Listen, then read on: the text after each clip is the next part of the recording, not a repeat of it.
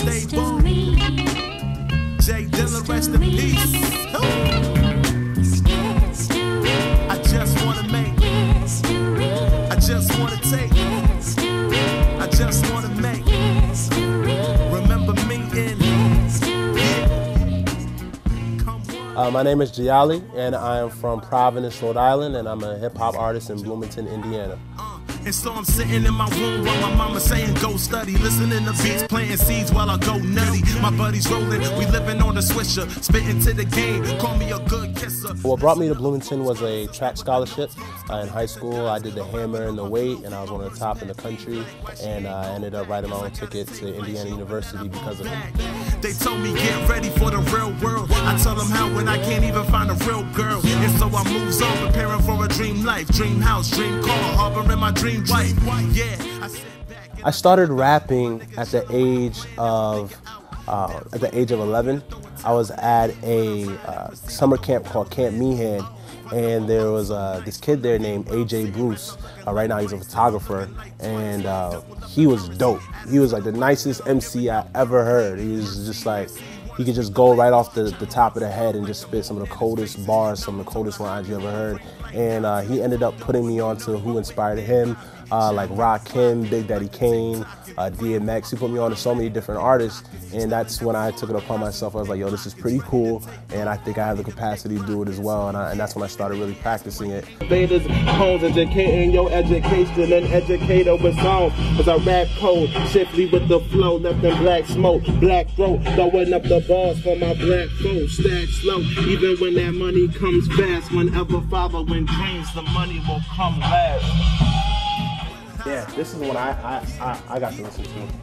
And the song, Better Things, and then I'd say check out Money's a good song as well, and then Window Shopping. Those are three joints that are personally my favorite.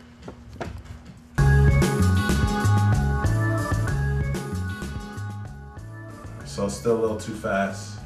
We're gonna bring it down to 160, 750. And I started producing at the age of 18. I had a mixtape that I wanted to get done in a week because I was going back to school. So I came back for summer, and I was going back to school, and I was with my friends in my mom's basement, and we all wanted to make this mixtape on like a $100 Blue Snowball microphone. And I chopped up the theme song of I Dream of Jeannie, and I put some drums to it, and that was the first beat that I ever produced. And yeah, man, so I really dug into it and got to it, you know? Right now I'm going through my vault of samples. You know, I chopped them up in Audacity, got some 4 and 2 bar loops, and I mean, this one right here is called So Beautiful. My biggest influences as a producer, there's so many. Just Blaze, huge. I love his drums. His drums they sound so realistic, and the space that he creates with his drums, it captivates your mind and puts you into the session. And I also like the way he samples as well. Kanye West, just for his soul beats, Decompose, who produced a lot of stuff for Binary Star, One Below, Sinan Silla, the Pete Rocks. We have the DJ Premieres. One of my favorite albums from him was A Moment of Truth by Gangstar. It was him and Guru. Oh, and then Ninth Wonder. Can't forget Ninth Wonder. Ninth Wonder, I mean, he finds those samples that like you necessarily wouldn't be able to make them work, but somehow he flipped them, or somehow he just chopped them in a way that just lines up perfectly. The breaths, all that. You took it up. Hey, you know what I mean? You know, Beethoven, he went deaf, and he was still writing out his symphonies and his orchestration. You know what I mean? And I feel the same way. It's like only I can hear what I have in my head, and only I can get it out in a fashion that fits me.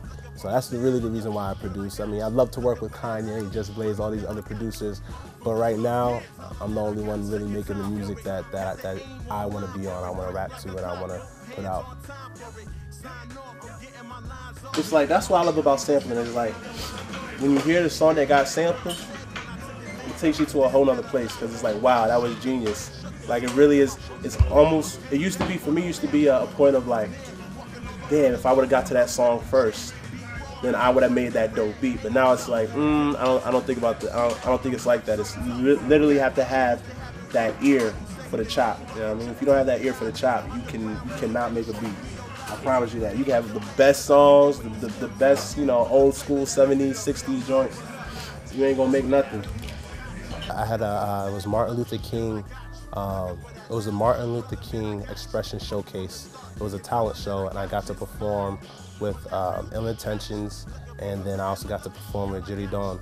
And we actually won the Viewer Choice Award, and we won the talent show, and it was amazing.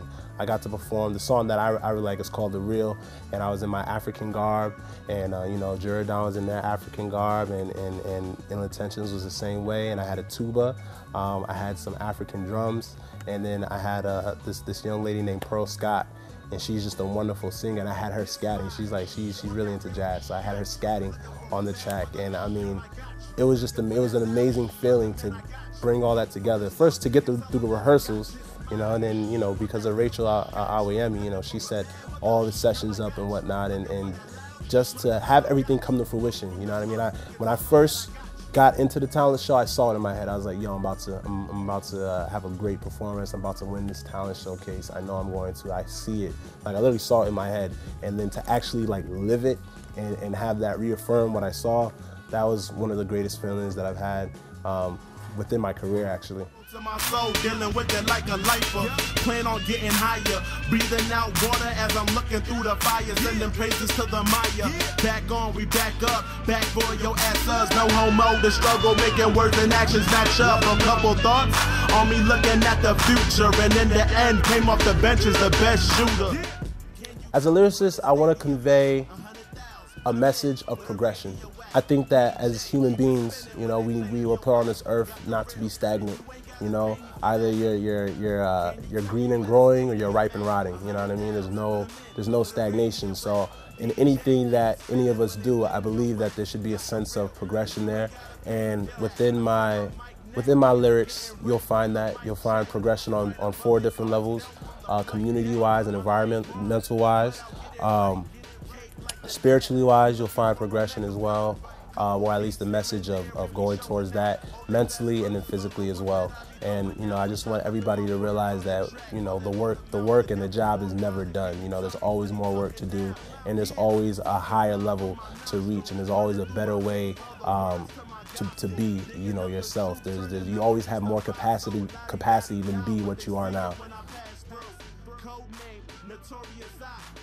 My aspirations as a hip-hop artist, once again, to become a national and international act. I also want to do a lot of the business as well. I want to set up a college tour. I want to set up a national tour and a national tour as well. I also want to get into artist management and development along with my manager, Rachel Awoyemi, and just really spread the message and keep progressing as an artist, not just as an artist, but as a lyricist and as a rapper. There's more to hip-hop than just the music. You know, you have graffiti, you have fashion, you have turntablism, you have b-boying, and then you have the lyricist, the rapping, you know what I mean? And so I want to be able to incorporate all 5 pillars of hip-hop into everything I do with that. I like to teach, so I would love to set up a program, you know, in whatever school system that will allow me to, and actually teach hip-hop from a personal development standpoint. You know what I mean? As opposed to just trying to make it as an entertainer or trying to make it because there's lots of money involved. Hey, how about using hip-hop as a tool to decide what goals you want to achieve, or to be specific in terms of how you want to develop as a person, your character, your desire, your drive, your discipline, your determination, your dedication. All those things I want to be able to use hip-hop as an outlet to promote. So, I mean, you know, teaching is always something that comes with ability and with skill, and I feel like I have the ability and skill to do that no matter what aspect I'm doing.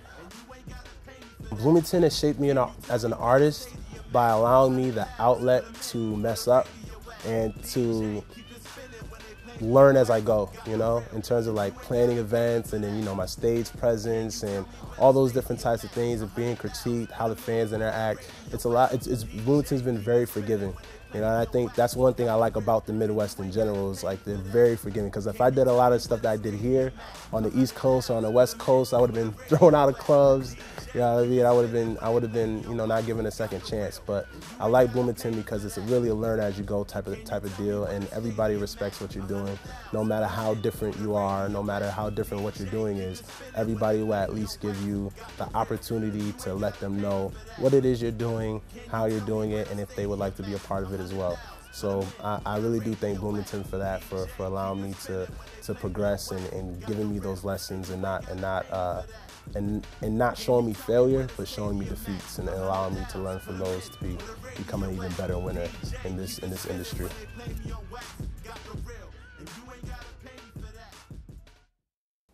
I gets busy on the microphone.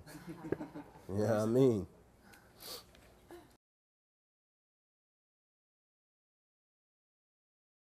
From the pulpit till I'm toothless, ain't got a whip.